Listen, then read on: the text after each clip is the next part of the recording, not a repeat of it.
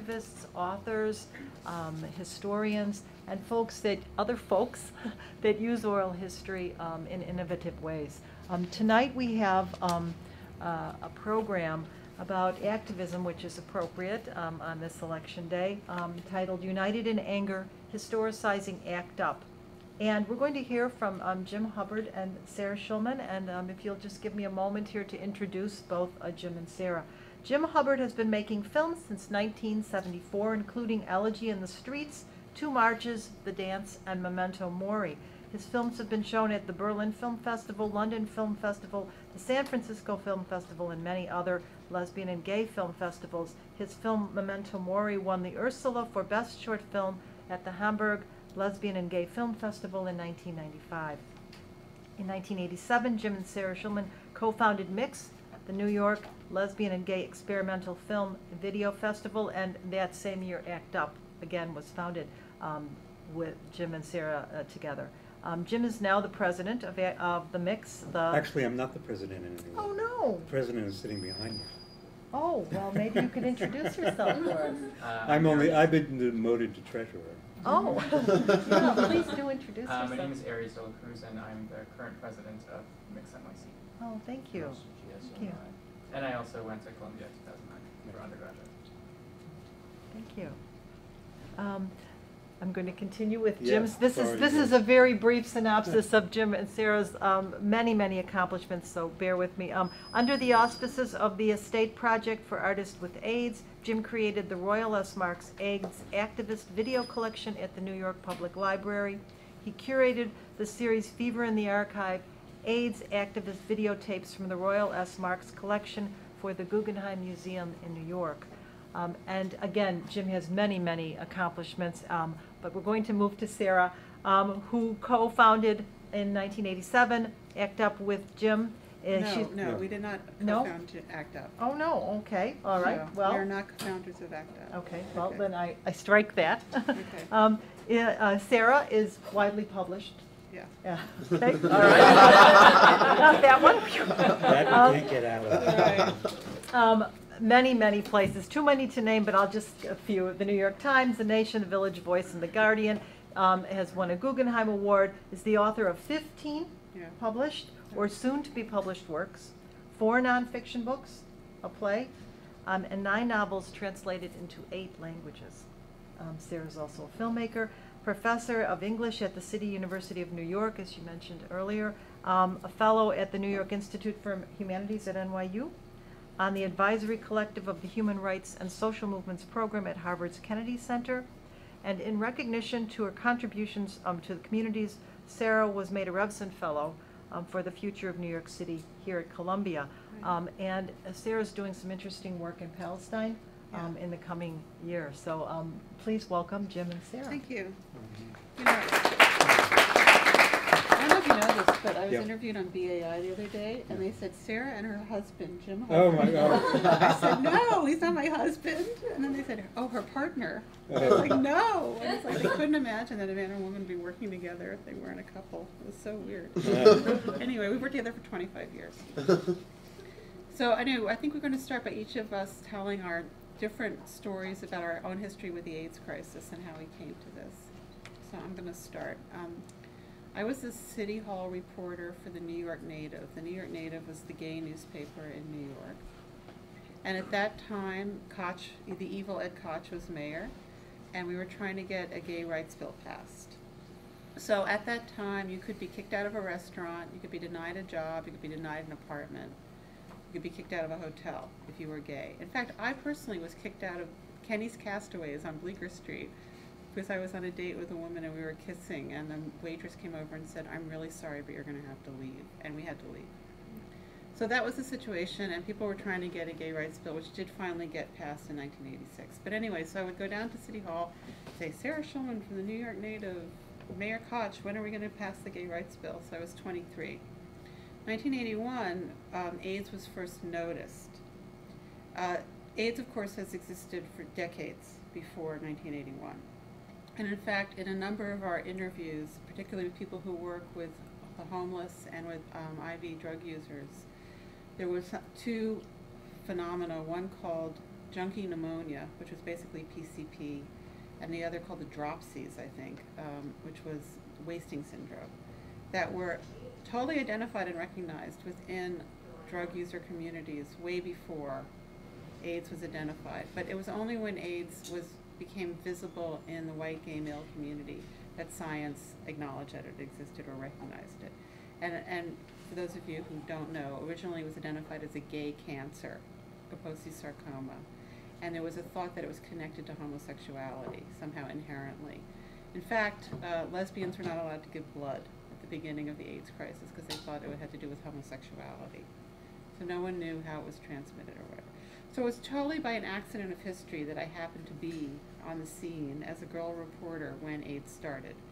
And I covered a lot of early stories. I covered the closing of the bathhouses for the New York Native, the forming of the first PWA organizations. I then went on and became an AIDS reporter at the Village Voice. I wrote the first piece on women being excluded from experimental drug trials. I wrote the first piece on homeless people with AIDS that appeared anywhere, which was in The Nation. And it was interesting because The Nation was so homophobic that the only way they would cover AIDS was when it affected homeless people. And that's, you know, it's, and on one hand you have people who ignore homeless people with AIDS, and then you have people for whom it's more acceptable than gay people at that time. And I also covered pediatric AIDS, which virtually doesn't exist anymore. For reasons that we'll go into later, which is an important part of the history of ACT UP. But at the time, there was a lot of pediatric AIDS in the city, and infants were being treated on a placebo basis. And this raised the issue of consent. What is consent? Which has been a question that has pervaded throughout the AIDS crisis.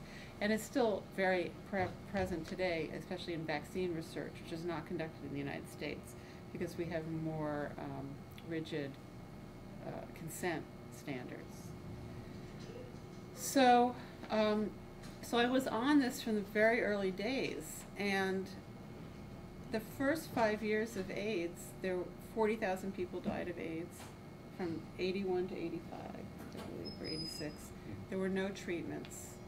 The only treatment was a recycled failed cancer drug called AZT that cost $10,000 a year and ultimately didn't work, but people didn't realize that. And then ACT UP was founded in 1987, and it was founded in February. I joined in July. So that's how I got to ACT UP. My relationship to AIDS and to ACT UP is much like my relationship to the world, and that's through the lens of a camera.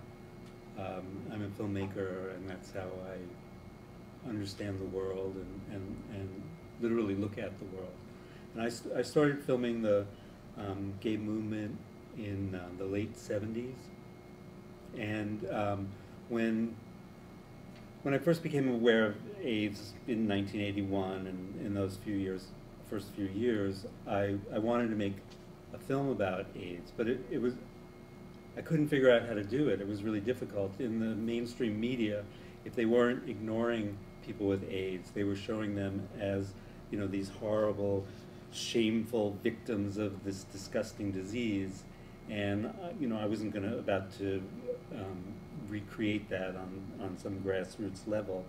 I wanted to do something different, and I kind of foundered around looking for a subject, and I met this guy who had AIDS, and I started filming him, but it didn't last very long because he didn't want me in his face with a camera all the time. So that didn't succeed. And then two things happened. One is my ex-lover, Roger Jacoby, was diagnosed with AIDS in August of 1984. And from then until his death in November of 1985, I filmed him. And because he was a filmmaker, he was used to having a camera around, and also he wanted to be filmed. And then when he died, I inherited all his outtakes. And he was something of a narcissist, so he filmed himself a lot. So I had that work, and then suddenly in March of 1987, ACT UP appeared, and there was something that was really exciting to film all of a sudden. So, because ACT UP was really conscious of media and wanting to do something that was visually interesting in order to get people's attention. So I had those two things. I had a personal relationship to AIDS and the political relationship to AIDS, and I can combine them in a film, which eventually it was finished in 1989. It's called Elegy in the Streets, and it's a 30-minute silent, self-processed experimental film about those things, the personal and political experiences and reactions to AIDS. And so I first filmed ACT UP in June of 1987 at the Lesbian and Gay Pride March that year. They had a concentration camp because people were really afraid that the Reagan administration was going to quarantine people with AIDS. And then the next thing I filmed was the 96-hour continuous picket of Memorial Sloan Kettering Hospital. There were a group of 5 to 7 hospitals, including Columbia Presbyterian, for instance,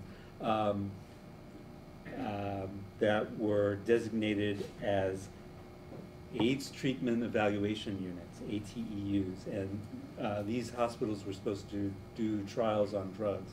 And I don't remember the exact numbers, but say Sloan Kettering was supposed to get 120 people enrolled in a trial, and after a year and spending all sorts of money, they had 8 people.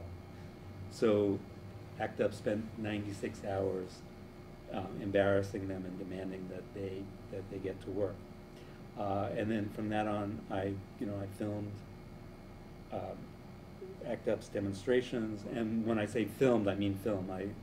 Mostly on 16 millimeter, although at that time there arose a movement, the AIDS activist video movement, where 40, 60, we don't know how many people who had access to consumer-grade video cameras. Video 8 came out in 1988, High 8 in 89. So suddenly, middle-class people could afford video cameras and relatively high-quality ones. So there was a movement to document what wasn't being documented by the mainstream media, and to create videotapes that could be sent around the country as VHS tapes and get the vital information that could help people prolong their lives. So, and now, also at that time, in 1988, I got a grant which consisted of a Video 8 camera. It was my first video camera. And I said I was going to do oral histories of ACT UP. I proceeded to do, I did 7 of them. It was 10.5 hours of footage, and the filmmaker and me, who was used to dealing with 2-minute and 46-second reels of 16 millimeter film, looked at 10.5 hours of footage and said, oh my God, what am I going to do with this? How am I ever going to edit it? And I stopped doing it. And so the ACT UP Oral History Project is, at least in part, a corrective for that misunderstanding of the value of raw footage and interviewing people. Okay, so let me just tell you a little bit about how we started this project. So, joined ACT UP, that was my first action, Sloan Kettering, 1987. So you remember at that point there were no treatments. By 1996, the cocktail, what we call a cocktail, was a combination treatments were now in place. So within 10 years, ACT UP completely revolutionized treatments and forced through a lot of research, and treatments became available, that's within quotation marks. If you are healthy, if you have insurance, if you have a home, you can get treatment. If you can tolerate the treatment and you're HIV positive, you can live a full life in the United States. That's a lot of ifs. But that's basically what was achieved by 1996. At that point, ACT UP had basically demobilized for a lot of reasons, which we can go into later, and we all went on with our lives. Cut ahead, it's 2001. I'm in LA, I'm driving around in a little white rental car, I'm listening to NPR, and they're saying today is the 20th anniversary of AIDS. I think, oh, that's interesting. And then the announcer says, at first America had trouble with people with AIDS, but then they came around. Like I almost crashed the car. And I pulled over, I remember I had my first cell phone, and I called Jim from the side of the road. I was like, no, we have to do something about this. So we decided that we were going to start this project. And we began interviewing people that we had known, and the interviews are long form. They're 2 to 4 hours each. No one is ever cut short. People can talk for as long as they wish. I've conducted all but 2 interviews. Jim and this other guy, James Wency, are the camera guys. So basically it's been a little mom and pop project. And because it's the 2 of us, we have been able to consistently reconceptualize the project.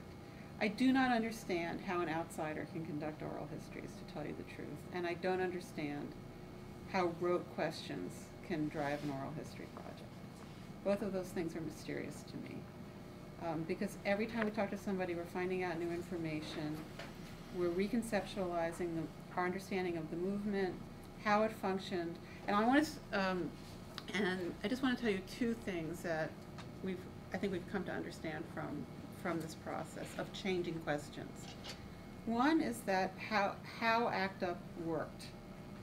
That the reason it was successful was that there was a simultaneity of actions.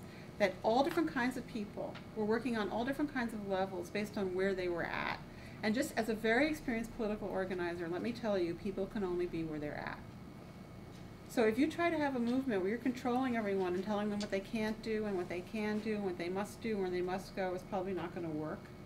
But the thing about ACT UP was a true democracy, and everybody was doing what they needed to do. So if you needed to work with the black church, you worked with the black church. If you needed to go to Chinatown, you worked in Chinatown. If you needed to work on needle exchange, that's what you did. People, and because they was self-selected and it was going on simultaneously, that's how ACT UP was able to create change, because it was never a huge number of people.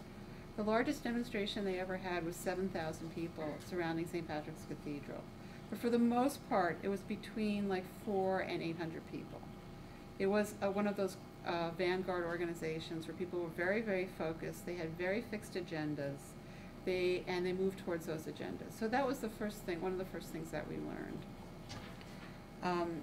And the second thing we learned is that it was the opposite of Occupy Wall Street, in that ACT UP had very specific demands. And the way it was constructed was very simple. If you read Dr. King's letter from Birmingham jail, he lays out a strategy very similar to ACT UP's, although we were not aware of that. We came to the same conclusions. First, what he calls self-education. So ACT UP became their experts on AIDS, to the point where ACT UP was telling science what needed to be researched. They were saying what laws needed to be passed, what insurance policies needed to be passed. We were setting an agenda for everything that needed to change. We were the experts in every arena. We would develop the plan of how to get drugs to people who couldn't afford them and present those plans to the FDA. We did all the conceptualization. Then we would present, make a demand that was reasonable and doable, not something that was impossible.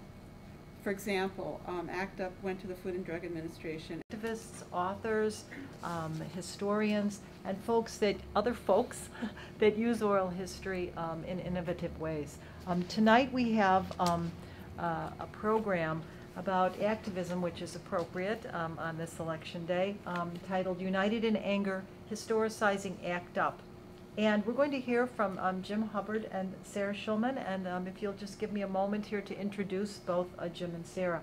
Jim Hubbard has been making films since 1974, including Elegy in the Streets, 2 Marches, The Dance, and Memento Mori. His films have been shown at the Berlin Film Festival, London Film Festival, the San Francisco Film Festival, and many other lesbian and gay film festivals. His film Memento Mori won the Ursula for Best Short Film at the Hamburg Lesbian and Gay Film Festival in 1995.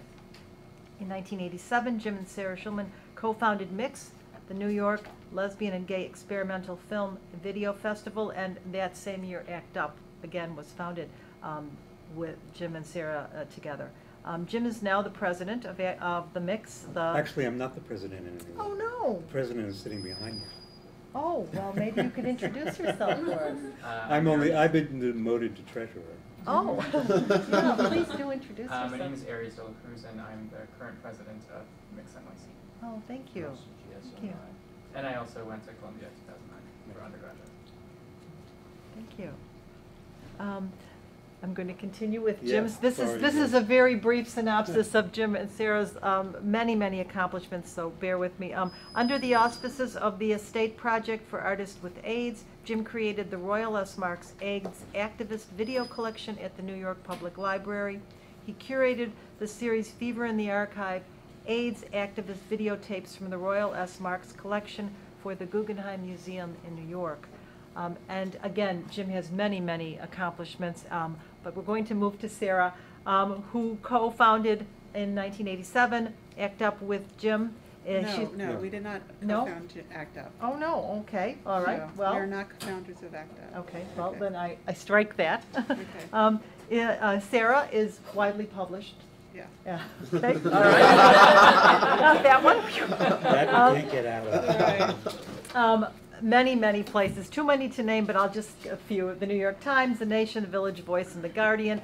Has won a Guggenheim Award, is the author of 15 published or soon to be published works, 4 nonfiction books, a play, and 9 novels translated into 8 languages.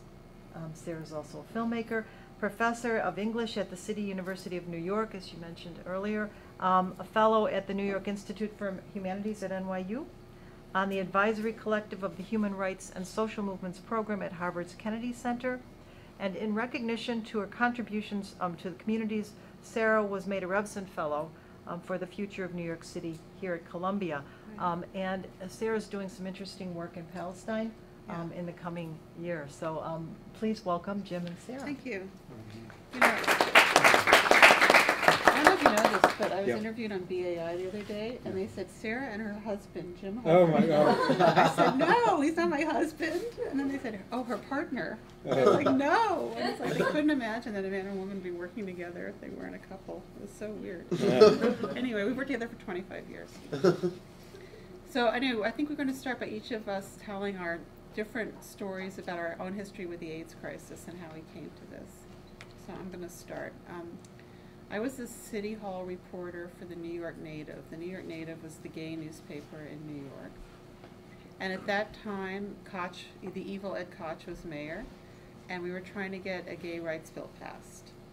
So at that time, you could be kicked out of a restaurant, you could be denied a job, you could be denied an apartment, you could be kicked out of a hotel if you were gay. In fact, I personally was kicked out of Kenny's Castaways on Bleecker Street because I was on a date with a woman and we were kissing, and the waitress came over and said, I'm really sorry, but you're going to have to leave. And we had to leave. So that was the situation, and people were trying to get a gay rights bill, which did finally get passed in 1986. But anyway, so I would go down to City Hall, say, Sarah Schulman from the New York Native, Mayor Koch, when are we going to pass the gay rights bill? So I was 23. 1981, AIDS was first noticed. AIDS, of course, has existed for decades before 1981. And in fact, in a number of our interviews, particularly with people who work with the homeless and with IV drug users, there was 2 phenomena, one called junkie pneumonia, which was basically PCP, and the other called the dropsies, I think, which was wasting syndrome, that were totally identified and recognized within drug user communities way before AIDS was identified. But it was only when AIDS became visible in the white gay male community that science acknowledged that it existed or recognized it. And for those of you who don't know, originally it was identified as a gay cancer, Kaposi sarcoma. And there was a thought that it was connected to homosexuality, somehow inherently. In fact, lesbians were not allowed to give blood at the beginning of the AIDS crisis because they thought it had to do with homosexuality. So no one knew how it was transmitted or whatever. So it was totally by an accident of history that I happened to be on the scene as a girl reporter when AIDS started. And I covered a lot of early stories. I covered the closing of the bathhouses for the New York Native. the forming of the first PWA organizations. I then went on and became an AIDS reporter at the Village Voice. I wrote the first piece on women being excluded from experimental drug trials. I wrote the first piece on homeless people with AIDS that appeared anywhere, which was in The Nation. And it was interesting because The Nation was so homophobic that the only way they would cover AIDS was when it affected homeless people. And that's, you know, it's, on one hand you have people who ignore homeless people with AIDS, and then you have people for whom it's more acceptable than gay people at that time. And I also covered pediatric AIDS, which virtually doesn't exist anymore. For reasons that we'll go into later, which has to do, is an important part of the history of ACT UP. But at the time, there was a lot of pediatric AIDS in the city, and infants were being treated on a placebo basis. And this raised the issue of consent. What is consent? Which has been a question that has pervaded throughout the AIDS crisis. And it's still very present today, especially in vaccine research, which is not conducted in the United States, because we have more rigid consent standards.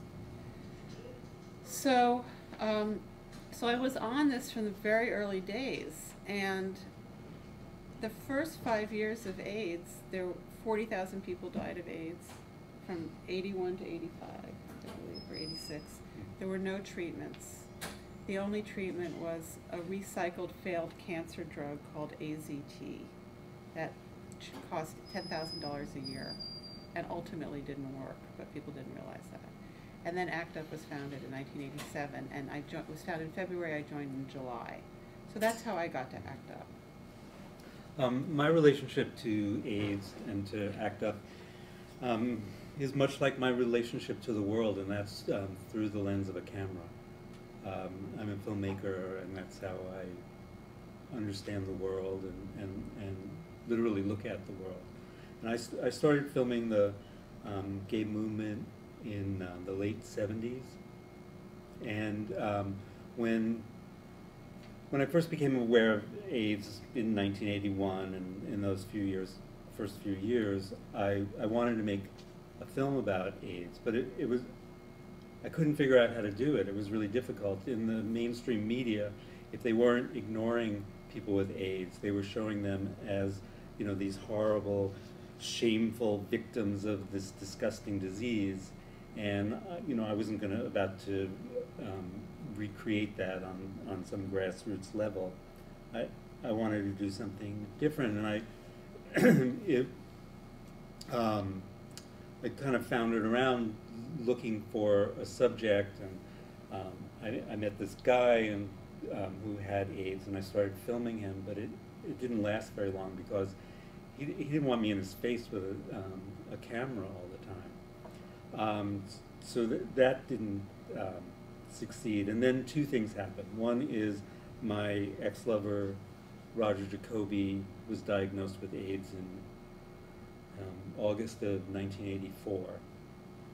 And from then until his death in November of 1985, I filmed him. And because he was a filmmaker, he was used to having a camera around, and also he wanted to be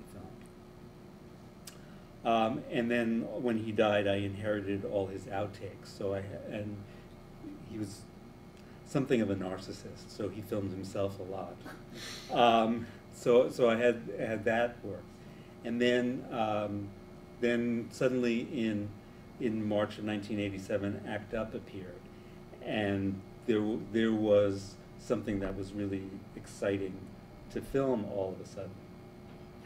So,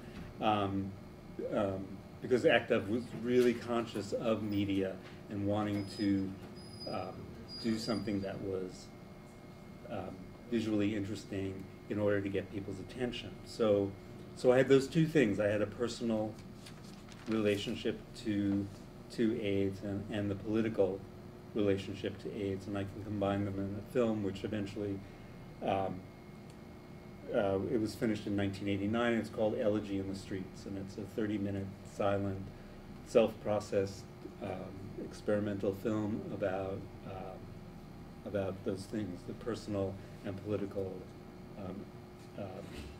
experiences and reactions to AIDS.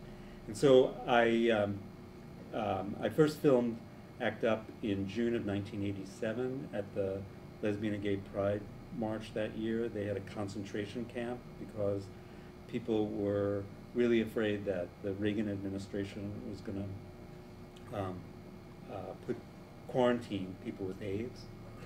And then the next thing I filmed was the 96-hour continuous picket of Memorial Sloan Kettering Hospital. There were a group of 5 to 7 hospitals, including Columbia Presbyterian, for instance, that were designated as AIDS Treatment Evaluation Units, ATEUs, and these hospitals were supposed to do trials on drugs. And I don't remember the exact numbers, but say Sloan Kettering was supposed to get 120 people enrolled in a trial, and after a year and spending all sorts of money, they had 8 people. So ACT UP spent 96 hours embarrassing them and demanding that they get to work. And then from that on, I filmed ACT UP's demonstrations, and when I say filmed, I mean film. Mostly on 16mm, although at that time there arose a movement, the AIDS activist video movement, where 40, 60, we don't know how many people who had access to consumer-grade video cameras. Video 8 came out in 1988, High 8 in 89. So suddenly, middle-class people could afford video cameras and relatively high-quality ones. So there was a movement to document what wasn't being documented by the mainstream media, and to create videotapes that could be sent around the country as VHS tapes and get the vital information that could help people prolong their lives. So, and now, also at that time, in 1988, I got a grant which consisted of a Video 8 camera. It was my first video camera. And I said I was going to do oral histories of ACT UP. I proceeded to do, I did 7 of them. It was 10.5 hours of footage. And the filmmaker in me, who was used to dealing with 2-minute and 46-second reels of 16mm film, looked at 10.5 hours of footage and said, oh my God, what am I going to do with this? How am I ever going to edit it? And I stopped doing it. And so the ACT UP Oral History Project is, at least in part, a corrective for that misunderstanding of the value of raw footage and interviewing people. Okay, so let me just tell you a little bit about how we started this project. So, joined ACT UP, that was my first action, Sloan Kettering, 1987. So you remember at that point there were no treatments. By 1996, the cocktail, what we call a cocktail, was a combination treatments were now in place. So within 10 years, ACT UP completely revolutionized treatments and forced through a lot of research, and treatments became available, that's within quotation marks. If you are healthy, if you have insurance, if you have a home, you can get treatment. If you can tolerate the treatment and you're HIV positive, you can live a full life in the United States. That's a lot of ifs. But that's basically what was achieved by 1996. At that point, ACT UP had basically demobilized for a lot of reasons, which we can go into later, and we all went on with our lives. Cut ahead, it's 2001. I'm in LA, I'm driving around in a little white rental car, I'm listening to NPR, and they're saying, today is the 20th anniversary of AIDS. I think, oh, that's interesting. And then the announcer says, at first America had trouble with people with AIDS, but then they came around. Like, I almost crashed the car. And I pulled over. I remember I had my first cell phone, and I called Jim from the side of the road. I was like, no, we have to do something about this. So we decided that we were going to start this project. And we began interviewing people that we had known, and the interviews are long form. They're 2 to 4 hours each. No one is ever cut short. People can talk for as long as they wish. I've conducted all but 2 interviews. Jim and this other guy, James Wency, are the camera guys. So basically it's been a little mom and pop project. And because it's the 2 of us, we have been able to consistently reconceptualize the project. I do not understand how an outsider can conduct oral histories, to tell you the truth, and I don't understand how rote questions can drive an oral history project. Both of those things are mysterious to me. Because every time we talk to somebody, we're finding out new information, we're reconceptualizing our understanding of the movement, how it functioned, and I just want to tell you two things that I think we've come to understand from this process of changing questions. One is that how ACT UP worked. That the reason it was successful was that there was a simultaneity of actions. That all different kinds of people were working on all different kinds of levels based on where they were at. And just as a very experienced political organizer, let me tell you, people can only be where they're at.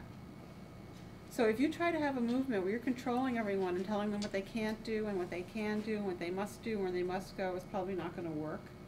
But the thing about ACT UP was a true democracy, and everybody was doing what they needed to do. So if you needed to work with the black church, you worked with the black church. If you needed to go to Chinatown, you worked in Chinatown. If you needed to work on Needle Exchange, that's what you did.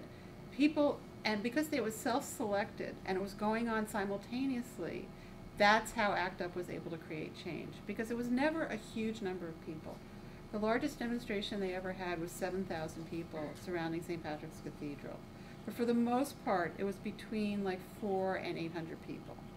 It was one of those vanguard organizations where people were very, very focused. They had very fixed agendas, and they moved towards those agendas. So that was the first thing, one of the first things that we learned.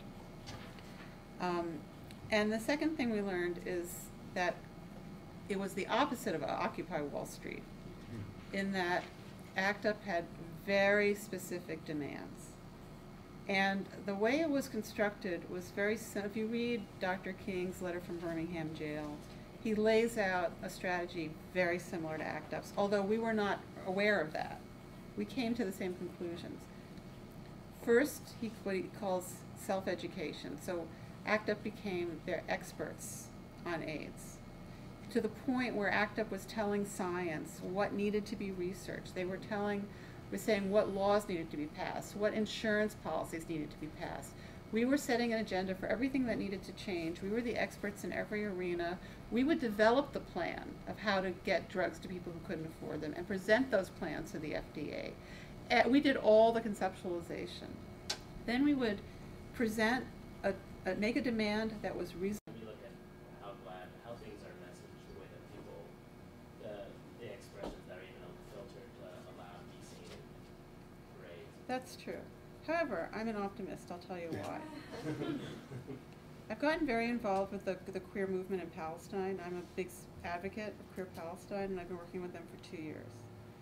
And I can tell you that from what I've observed globally, there is a very radical queer movement that is emerging that's very tied into issues like occupation, colonialism, the global South, in a way that the US bourgeois queer movement is left in the dust. And that's the movement that's re-radicalizing. So if you're looking at things like homo-nationalism, do you know what that is? Homo-nationalism is where, like in countries like Holland or Germany, where white gay people pretty much have the same rights as straight people, you're seeing a certain sector of those white people identifying with racist movements that are anti-immigrant inside their own nation, because they're no longer in contradiction for being gay, right? So they're moving into their racial position. I mean, in the United States, we don't have rights. We don't have equal rights. Although Don't Ask, Don't Tell is a homo-nationalist impulse, you know. But the critique of that is a global critique. I mean, it was identified by Jesbir Puar, who's a professor at Rutgers, but most of the action around homo-nationalism is global. So, I mean, that's where the future of the queer movement is, in my view. But that's off topic. Or is it? Can you talk some about the difficulty of being an activist, but on the other hand, needing to learn such difficult technical information about epidemiology, about HIV, about drugs? I mean, on one hand, people were living it, and of course, like their bodies were very much almost like experimental. But on the other hand, you know, they weren't formally trained. So you talk about how ACT UP was really kind of a group of experts. Can you talk a little bit more about how you think that was even accomplished in the first place, given the high barriers to knowledge? And Do you have thoughts on that? Yeah, I think, you know, when you really need to know something, it becomes a lot easier. Like my personal experience actually predates AIDS. Predates AIDS, actually. It's with when I first started processing my own film. I had to learn about organic chemistry. So suddenly I could go into the Carnegie Library in Pittsburgh and read organic chemistry, you know, graduate level organic chemistry textbooks, and it made sense to me. And when I, you know, like when I was in high school, it's, you know, like I learned these rote formulas, but I couldn't understand it. So when you sit down and learn it, and what the guys did in Treatment and Data Committee was they just first of all, it was much more difficult to get the information, but they managed to, by making all these phone calls, you know, you just start calling people and say, you know, what trials are going on, and they would make lists of them so that people could actually try to get into the trials. But also, they were reading these abstracts, and they were sitting there with dictionaries and just looking up one word after another, and you know, after a while, it starts making sense to you. And then suddenly, someone had the idea of creating a glossary. Mm-hmm. So they typed up a glossary and Xeroxed it. There was an immense Xerox bill in ACT UP. And also people who worked in copy shops who would do it for free, but still, you know, it's actually one of the ongoing things about ACT UP. How much are we spending in Xeroxing? So these things, you know, like people just went to school and they got PhDs in organic chemistry, except they don't have the parchment from Columbia to show for it. Yeah.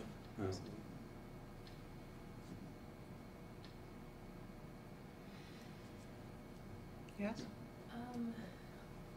We talked a little bit before in our earlier session and this session about the things that you were able to get because you were an insider and the trust that you were able to establish, both of you. Oh, for the interviewing, yeah. For the specific interview processes. And I wonder if you think that there were things, because of how close you were to it, that you weren't able to get? Or, I mean, not questions you weren't able to ask, but perspectives that, things that, I mean, follow-up questions you didn't ask or anything. Is there anything that you think you were too close to get at? If there are, I don't know what they are. Okay. I mean, it was interesting because when I first saw your first cut, I realized that the shots you had pulled were from ACT UP's point of view, were like shot from inside the demonstrations, from inside the meetings, and that you were making an aesthetic decision, you know, that visually the film would look like what we saw. You know, and that was really inspiring. Yeah, I mean, the film is from ACT UP's point of view. In fact, there's my editor had to force me to put in a little bit of mass media or mainstream media. So there's like a shot of Tom Brokaw and 20 seconds of Dan Rather and 2 articles from the New York Times. But you know, I don't really care about that. They weren't telling the real story anyway. The real story was on the ground, and so that's what I want to show. Yeah. When you were saying that ACT UP is one of the only places in which privilege and principles have coexisted, were there specific characteristics or specific things about the way that ACT UP worked that made that possible, or is it just because of the shared alienation that you were talking about? In other words, like, are there like specific strategies that can be taken away from ACT UP and implemented, or is it just the specific historical moment? Well, you know, I mean,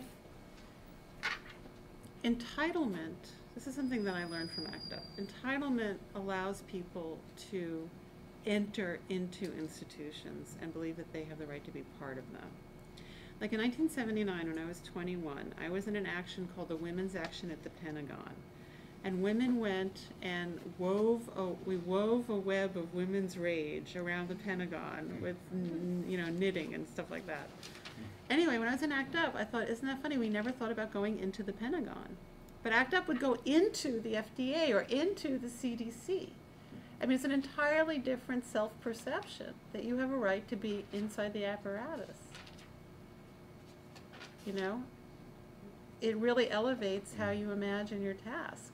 You can But it also rubs off, because people who would normally not feel that way took on that stance, or were capable of taking on that stance because of the group.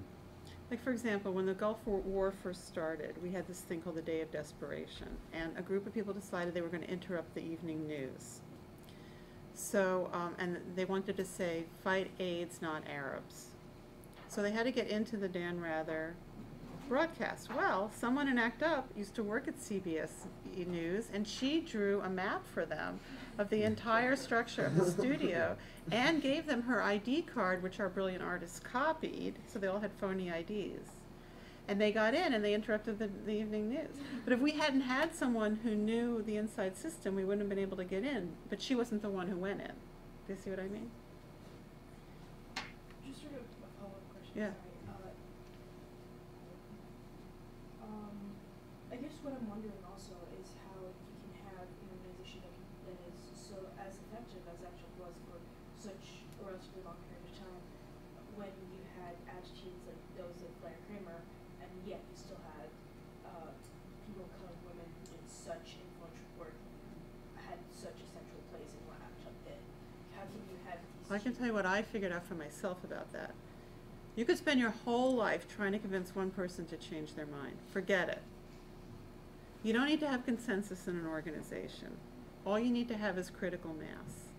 So if you need X number of people to run the CDC campaign for 4 years, that's all you need. If these other people are against you or don't want to do it, forget about them. People spend so much political energy trying to force consensus, trying to force everyone to see things the same way, trying to stop people from doing things they want to do. Forget about that. If you believe in something, do it. If somebody else wants to do something you don't want to do, let them do it. It's hard, but I really think ACT UP proves that that is the most effective way. But and also ACT UP worked in very different ways. I mean, there were the very large actions that involved almost everybody in the group. Then there were affinity groups within ACT UP, so that those individual affinity groups could do certain particular things within those actions, but they could also go off and do things on their own that the large group didn't have to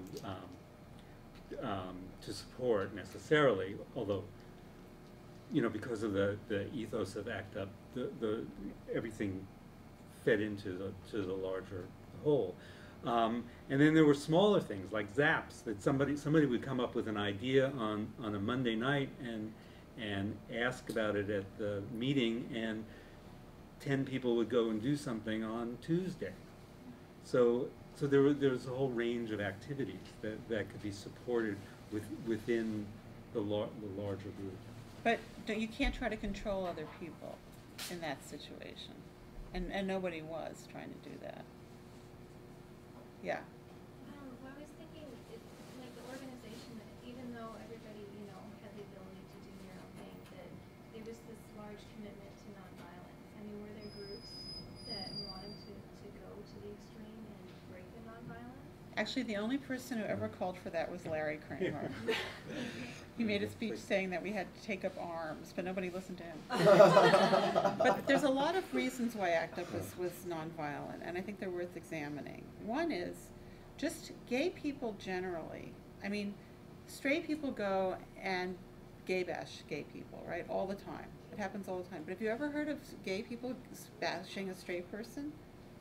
Really not. I mean, there's one example I can think of in the West Village a couple of years ago, but really, for the most part, gay people don't do that. So that kind of thing is not already in the community culture. The second thing was that it's not strategic. Like, you can have ideological reasons being for nonviolence, but simply from a practical point of view, you can't win against the US government if you use violence. So, and then a lot of these people were sick, you know? So, I mean, there were just a lot of reasons not to have violence. There was violence against us. One of our members was severely brain damaged. We have footage of the riot police just beating the shit out of people. I mean, there was violence against us, but we never committed an act of violence. And when you think that people knew they were dying to the extent that they were plotting their political funerals, and they still didn't take anybody with them, it's quite amazing. Yeah. Yeah. I've heard, you mentioned earlier you were here in the room saying, wow, Lo, you weren't even born in this period. And I've heard people say, you know, speaking to a younger generation, there's just no way you can understand this experience. And I'm wondering how you see, I don't want to project that perspective onto you, but I wonder how you see this project in oral history as a means of trying to communicate this experience.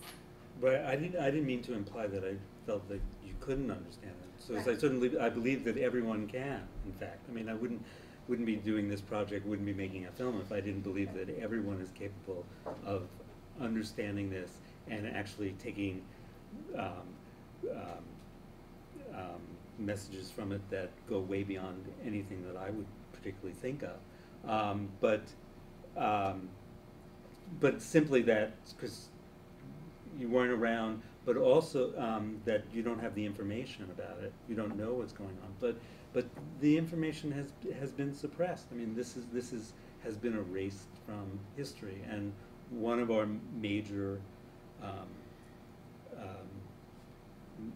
impetuses behind this project is to force the history of ACT UP and AIDS activism into mainstream U.S. history.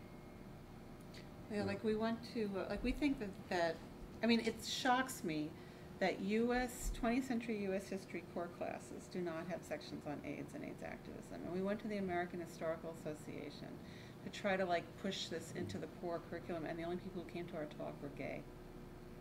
It was so frustrating. We want all U.S. 20th century core, I mean, how can they not discuss AIDS? It's absurd. Right? So we're hoping like this film, teachers will be able to show it. They won't have to learn anything. They won't have to teach it. They can just show it. You know. But basically, I mean, the main message is that regular people can change the world. And in fact, only regular people change the world. And when you interview, I mean, like these, it's, when you go through the interviews, you'll see. These are just regular people who rose to the historic challenge. And that's why it worked.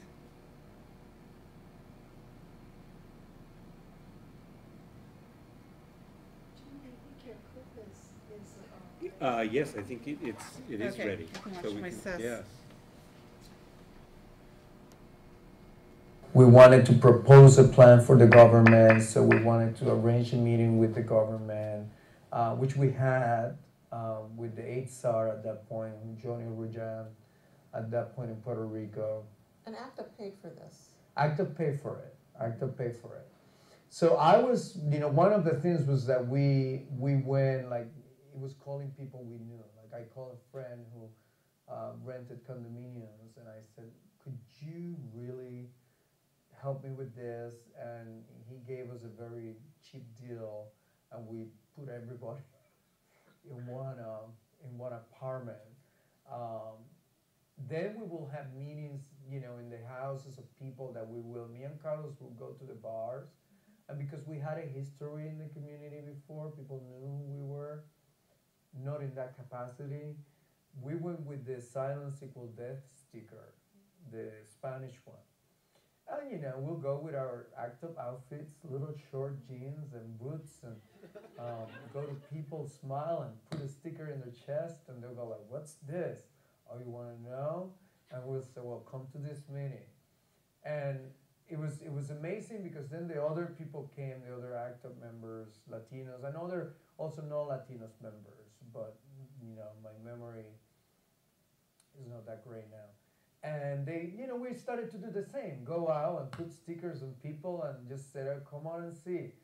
And then we knew some owner of a bar, and they, of course, they were, at that point, people were getting sick and dying.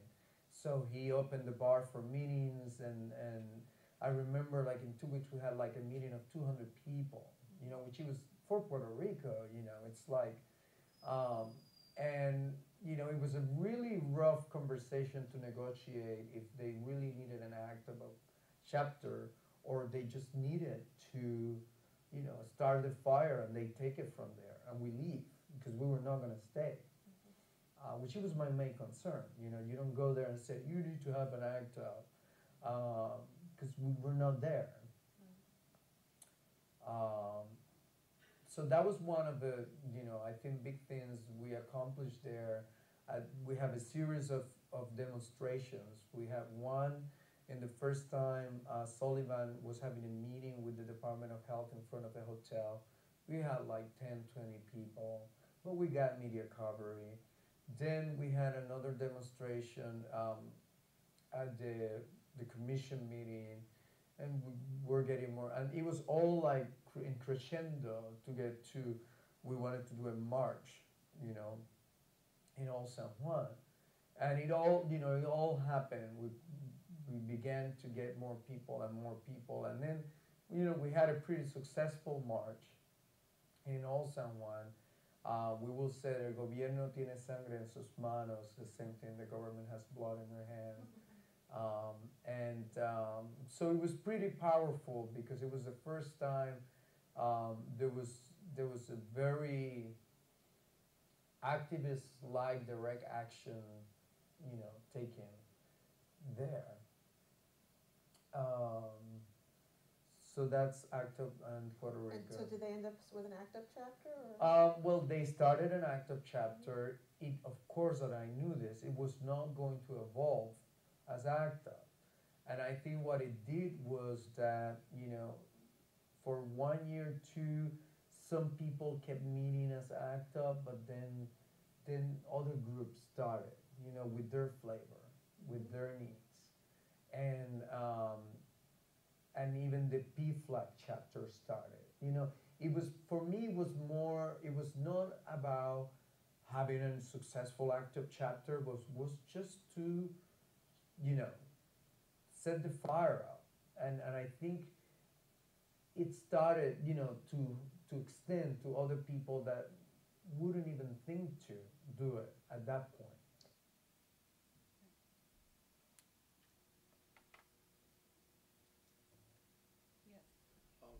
I was just very struck by the fact that he said that so many different groups with their own flavor germinated from starting an active chapter in Puerto Rico, and kind of just juxtaposing that to your earlier comment about how active kind of fell apart.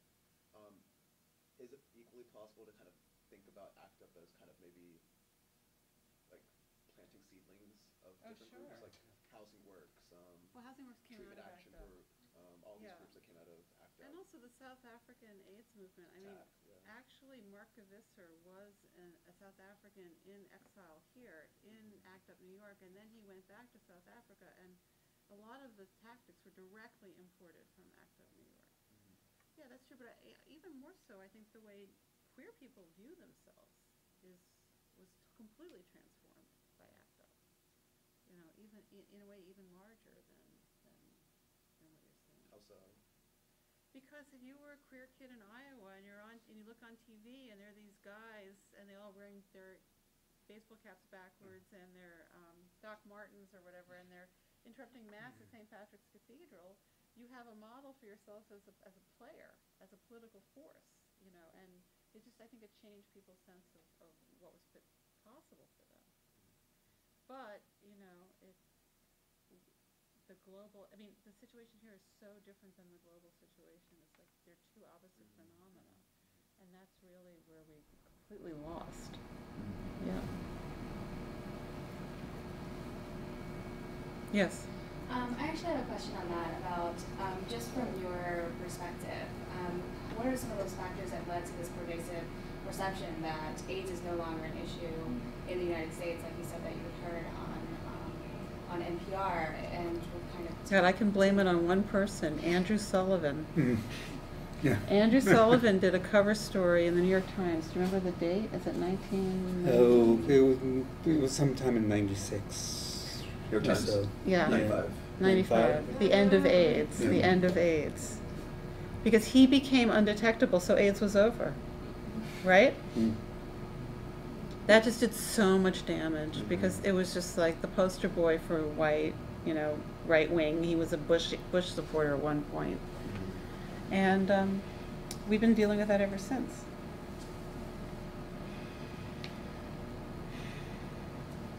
And can you talk a little bit more about just kind of the role of media in terms of, you know, there's this criticism of media as just giving the wrong information. And, you know, you saw that in the Cosmopolitan demonstration 98, the Women's Committee, and you saw that with the Brokaw break-in.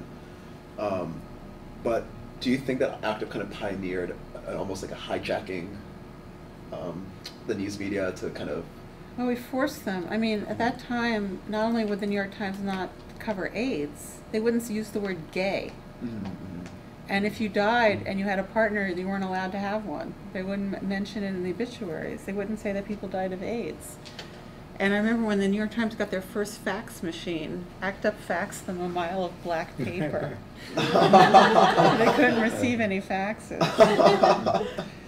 You know, and then ACT UP made a mock New York Times called New York Crimes that they went around and put in all the boxes. I mean, and eventually they were forced to cover AIDS. Yeah.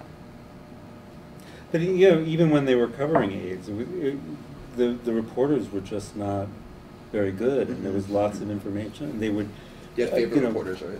There was, there was Gina Colada and Lawrence Altman, right. And basically, I mean, she just made a mishmash of science. And his problem was that he loved to take government press releases and just retype them. Yeah. The only good AIDS reporter there was Linda Villarosa. Do you know her?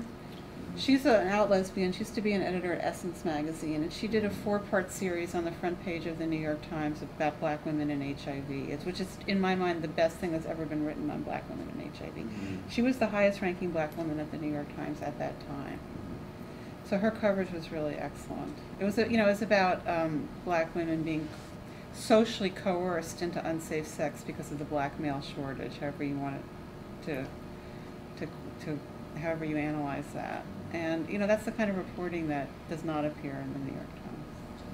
What was her name again? Linda Villarosa, Villarosa. She's currently doing a 2-part series for Frontline on the history of black people and AIDS. She's like the expert on black people and AIDS in the United States.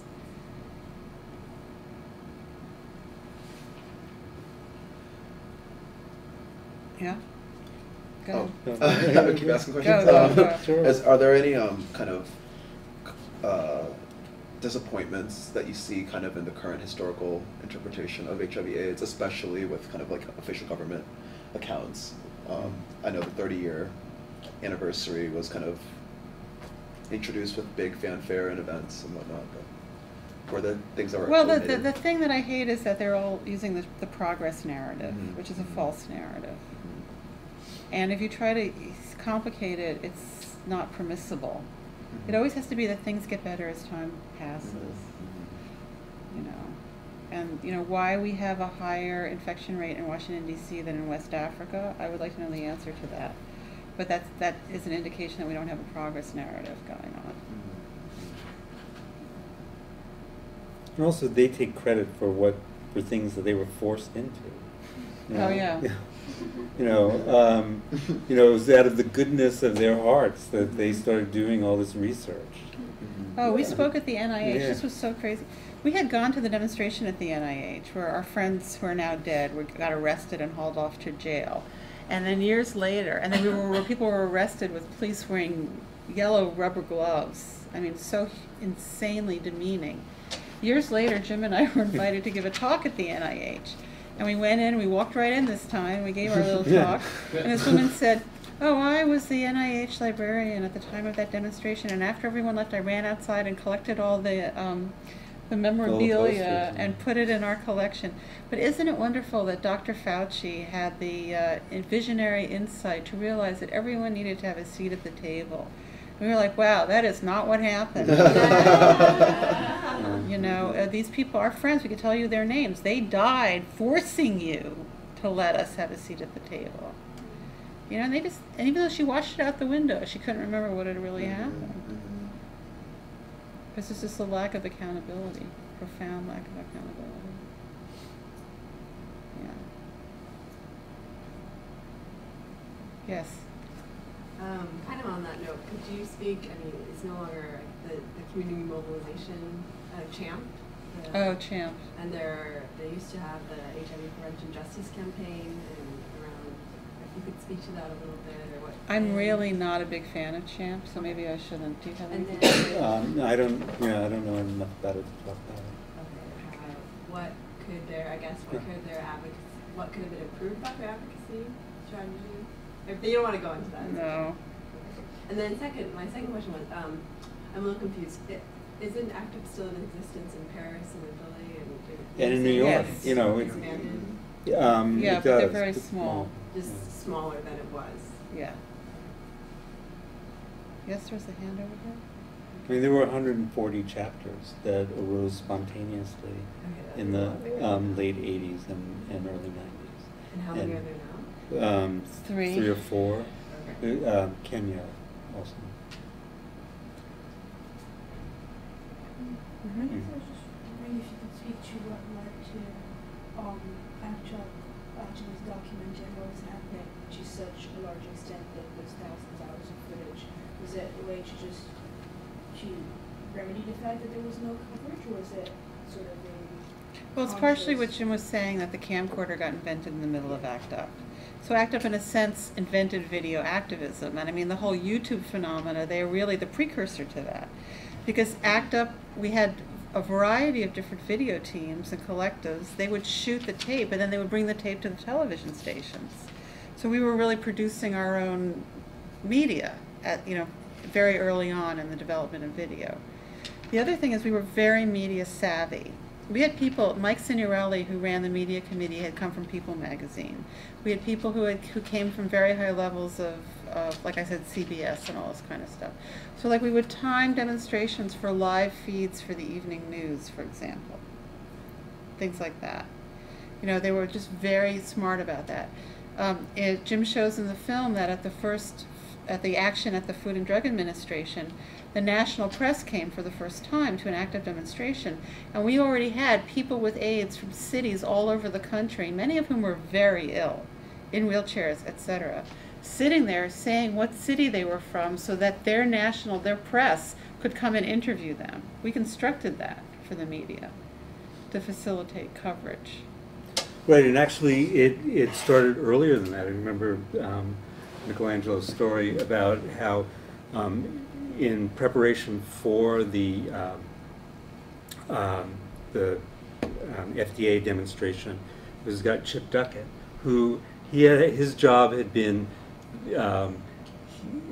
arranging cookbook tours. So people who wrote cookbooks would go on these tours, and they would set up interviews in all these cities and towns across the United States on the little TV programs or radio programs. So he knew this circuit, and what he did is he recruited people all around the country, and they did these trainings over the phone, and they had the whole press packet that all these people had. So there was all this work done before the demonstration to get the reporters to Rockville, Maryland, and already interested, and then there were the people who satisfied that interest. But to go back to your question about how ACT UP used media, there were several things. One is, okay, so there are all these people videotaping, and they were organized into several collectives. One, Testing the Limits, was a group of about 6 people. They made a tape called Testing the Limits, which is where their name came from. And then Voices from the Front, which was sort of made in '92, and a kind of overview of the movement up until then. Then there was a much larger group called Diva TV, Damned Interfering Video Activist Television. And there was a core group of 10 or 12, but as many as 40 people videotaped for before Diva TV. And they made finished tapes, and the tapes were designed for people to show in meetings, and they sent them all around the country, and people would show it to their friends and their colleagues and neighbors in these little meetings. But also they would document, they focused on the police to keep the police in line, and in cases where people were charged with crimes that they didn't commit, there was videotape to prove that they hadn't done what they were being charged with. So there were lots of uses of video that ACT UP employed. How important was public access? Oh, right. Before that? Yes, right. There was public access. When did public access? Well, public access started in the 70s, you know, like Lanesville Public Television. But in ACT UP, the first AIDS-related program was the GMHC Living with AIDS program.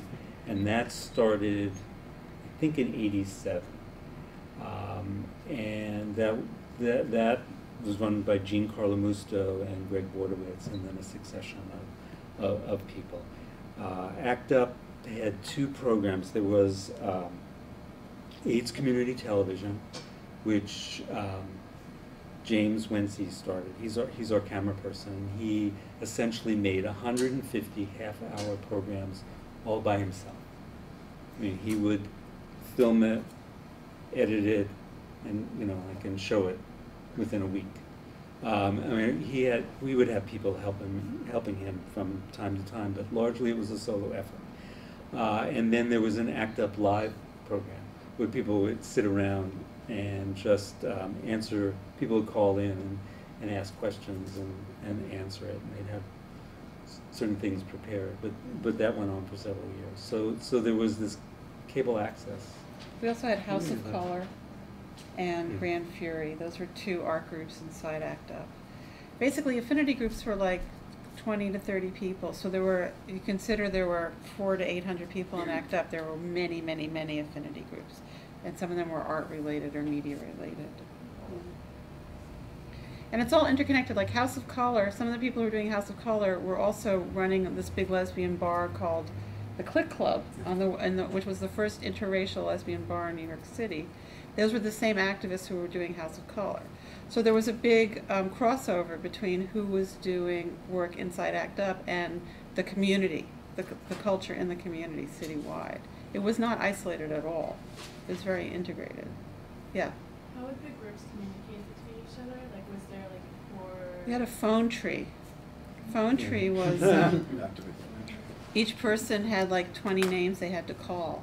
So you would get your call, and then you would call your 20 names and tell them whatever the message was. Well, because it's before all the internet access and everything. Right. I think that's one of the reasons why the Monday night meeting was, so crucial, because that way everybody could get together, people could talk to each other, but information could be, disseminated that way. But that there were always reports from committees and from affinity groups, and there was a table in the back of actually two tables, each about the size of this one here, completely covered with stacks of paper with all sorts of information on all aspects of the AIDS movement. So every week you'd come in and you'd go down the table and you'd pick everything up, and you'd have this stack of paper to go home and read. Because not only was it before the internet, it was before answering machines. You had to call the person until somebody would answer. Yeah.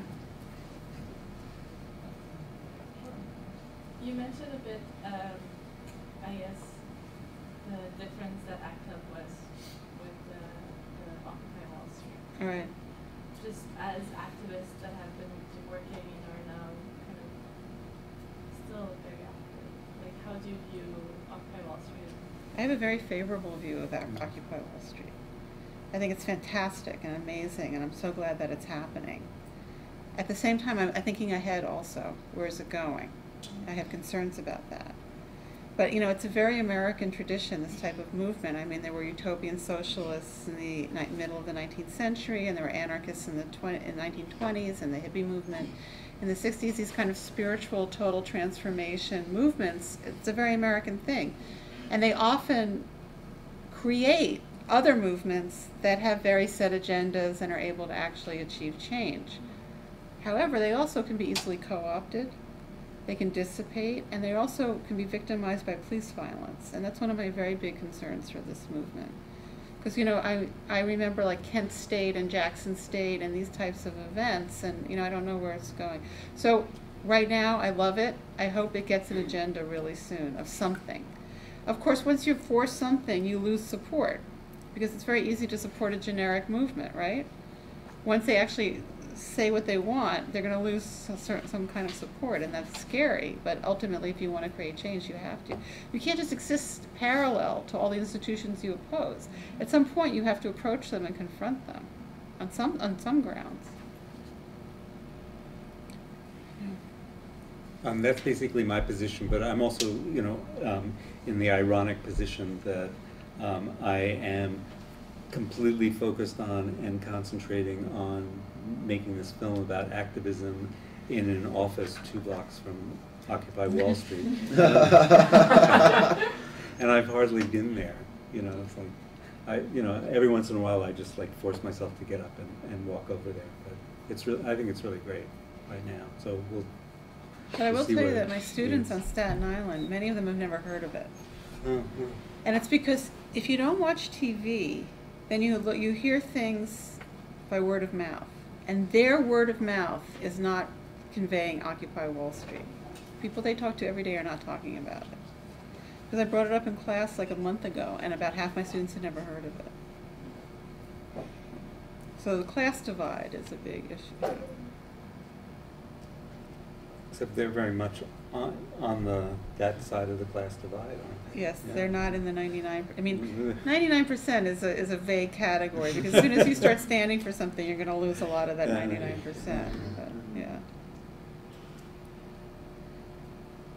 Yes. Different. I wanted to ask you, some folks I'm with are trying to do advocacy around ending treatment waiting lists for ADAP, for the AIDS drug assistance programs, and we're trying to think how to go forward with that and some strategies. And maybe you're already doing that. And just no, that's the big issue, isn't it? The waiting list for I know that is huge, and yeah, our president has lied to us about what he was going to. Yeah, that is huge. Is there a way to make the Democratic Party accountable for their promises to people with AIDS? That's the question that you're asking. I don't know. Are you in CHAMP? Is that the group? No, okay. I used to be part of the Chicago Women's AIDS Project. Oh, okay. The United States Conference on AIDS is happening this week in Chicago, so we were trying to strategize a little bit around that. Because a lot of women in Chicago were on, not in Chicago, but in some different states, on waiting lists for medications. And I don't know if it's actually women specific, but people are. Well, women with AIDS are in the category of yes. poor people with AIDS. I mean, that's, yeah. No, that is the most pressing issue for people with AIDS right now, is those waiting lists. That's right. Yeah.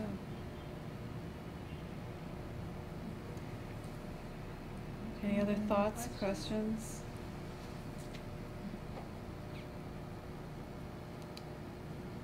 Yes? Did you encounter any issues when you were compiling all the footage? Were people protective of it at all, or concerned with the final product and what it would be? Oh, well, you mean originally when I created the collection for the New York Public Library, or is now? That primarily you're only drawing on that? No, well, okay. Well, I first started putting that collection together in 1995, and you know, I just called up people and said, you know, that this the library wanted to collect the material, and there was money to store it properly and also to remaster it.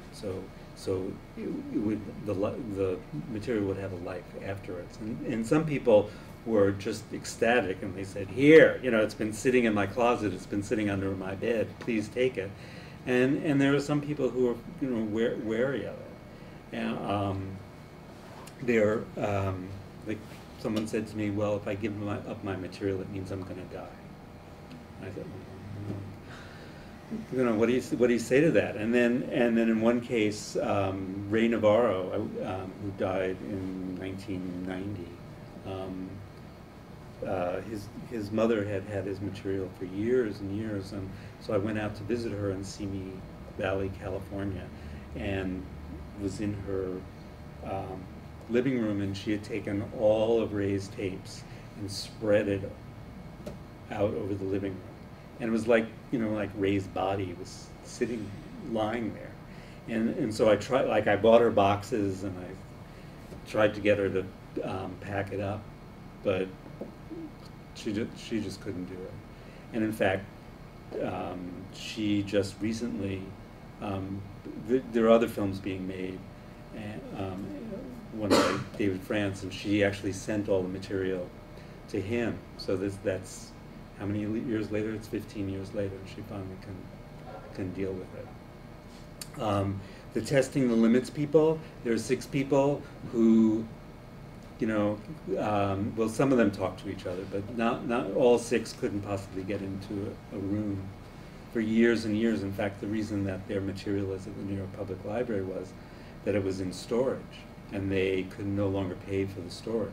So the library just paid the past due rent and took the material. And in 15 years, they still haven't signed the agreement.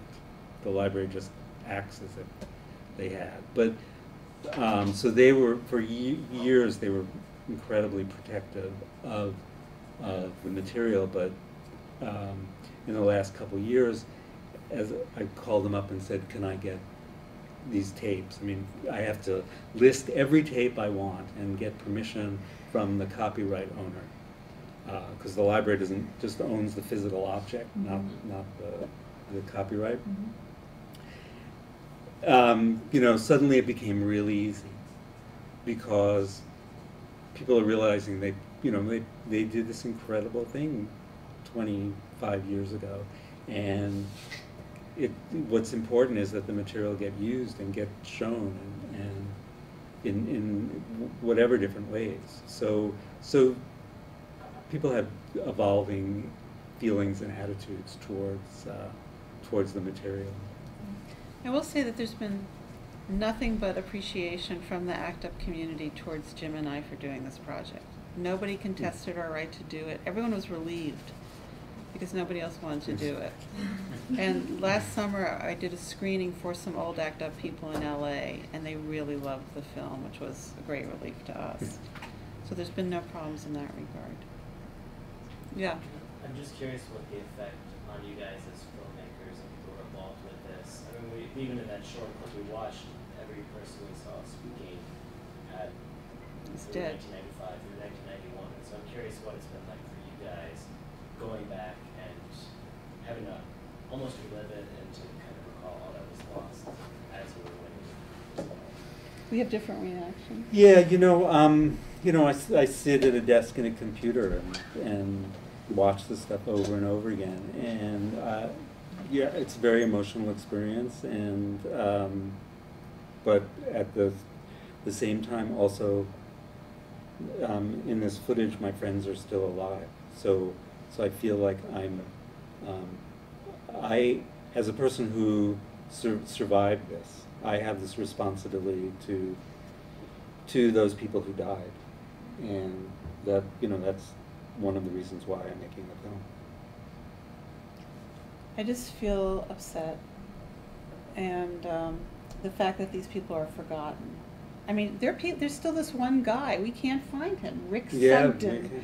I mean, like, we have this footage, we only just figured out we had the wrong name, and then we figured out the right name, and no one knows where he is, and he's not on Facebook, and you can't Google him, which is usually bad news, right? But I don't want to say that he's dead, because I don't know that, and maybe he's incarcerated, I don't know where he is, and we've got this footage, and it's like, it's so difficult.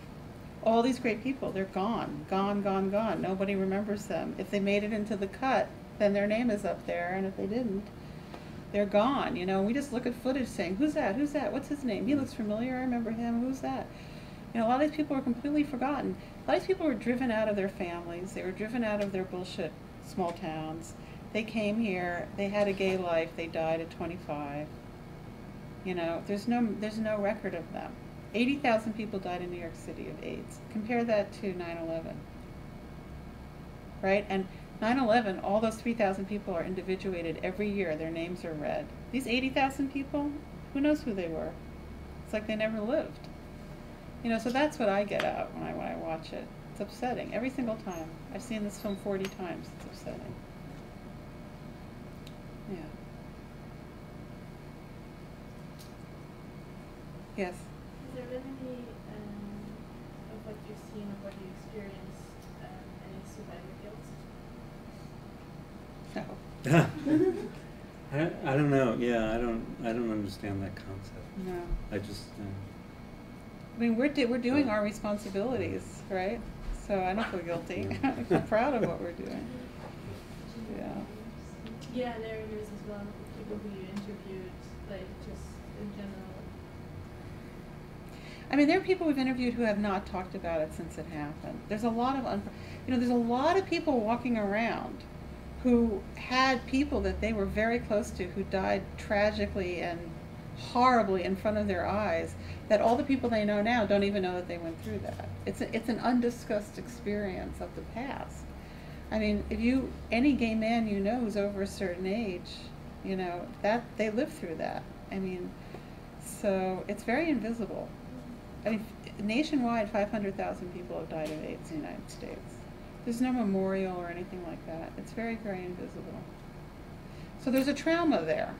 You know, and Jim was saying earlier that the whole gay marriage thing, in a way, is response to that trauma, to the AIDS trauma, you know, and it hasn't been articulated. I have a book coming out in February. It's called The Gentrification of the Mind. And it's about the confluence of AIDS and gentrification and how it's changed the way we think and how it's changed what urbanity is. And so I'm trying to say, what are the consequences of AIDS? Because that's the question that's not being asked. And by that I don't mean to imply that AIDS is ended, because there's two AIDS, right? There's ongoing AIDS and then there's AIDS of the past, and they're two different phenomena. But AIDS of the past has incredible consequences. Because, I mean, when you're someone like us, you walk around the world, you see all the holes where all the people aren't. But other people don't see that. So I see all the absence, but you don't see it. You don't see it. So I see who's not running organizations, who didn't become a professor, who's not influencing things because they died at 25. I'm aware of that, but obviously you can't be aware of that. So it's a different experience. Also, like I said, you know, I come from it's because, you know, like I said, we're both Jewish and we were post-Holocaust people, and so there's a certain kind of consciousness about that, about the necessity of telling certain stories, and also later of not letting those stories being co-opted for negative agendas either, you know, of being truthful about these events and seeing how what their consequences really are. I was raised with that, I'm very invested in that. Yeah. Thank you so Okay, much. thank you. Okay. Thank you.